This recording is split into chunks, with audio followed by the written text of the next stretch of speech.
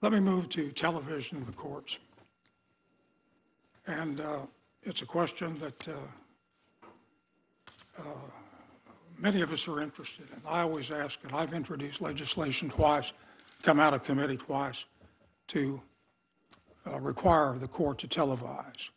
The court doesn't have to listen to Congress. The court can say separation of powers precludes our saying anything. But the Congress does have administrative procedural jurisdiction. We decide the court convenes the first Monday in October. We decide there are 9 justices. They try to make it 15 once in the court packing era, 6 justices for a quorum, et cetera. Speedy Trial Act telling the courts how they have to move at a certain speed, habeas corpus on time limits. Justice Stevens has said that it's worth a try.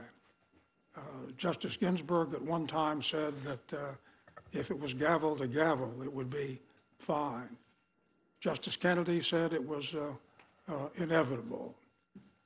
The record of the justices appearing on television is extensive. Chief Justice Roberts and Justice Stevens were on primetime ABC, Justice Ginsburg on CBS, Justice Breyer on Fox News, and so forth down the line.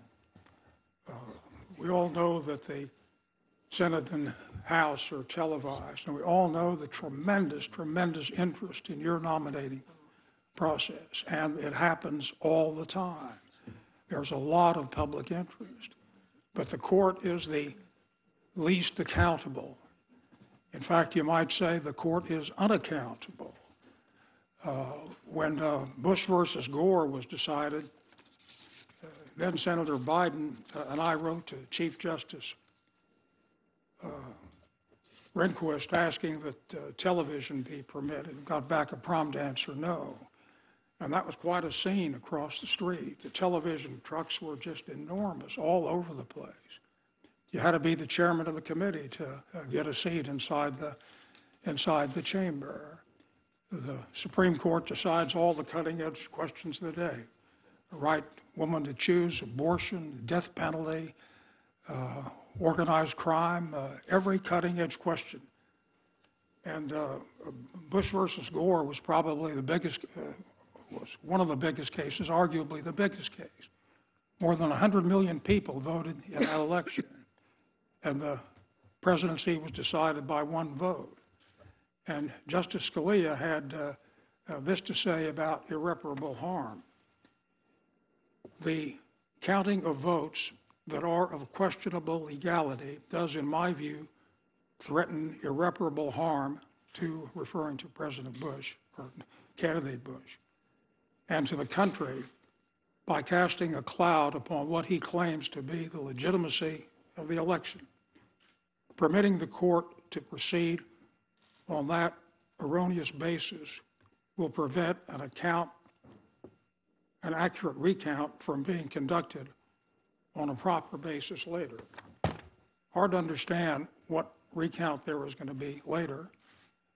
I wrote about it at the time, saying that I thought it was an atrocious accounting of irreparable harm. Hard to calculate that.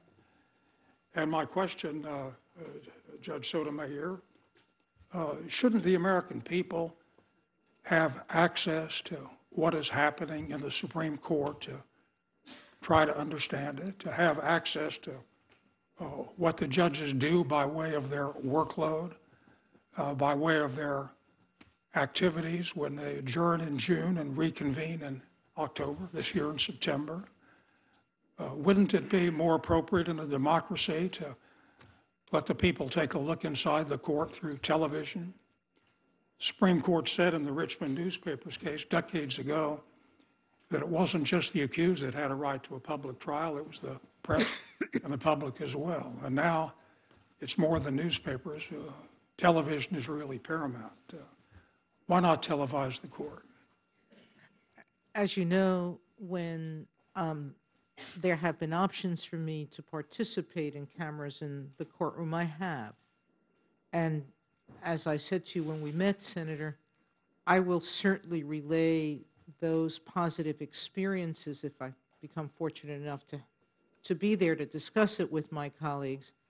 And that question is an important one, obviously. There's legislation being considered both by Congress, or has been considered by Congress at various times, and there's much discussion between the branches on that issue. It is an ongoing dialogue. It is important to remember that the court, because of this issue, has over time made public the transcripts of its hearings quicker and quicker. If I'm accurate now, it used to take a long time for them to make those transcripts available, and now they do it before the end of the day. It's an ongoing process of discussion. Thank you, Judge Sotomayor. Thank you, Mr. Chairman. Myself.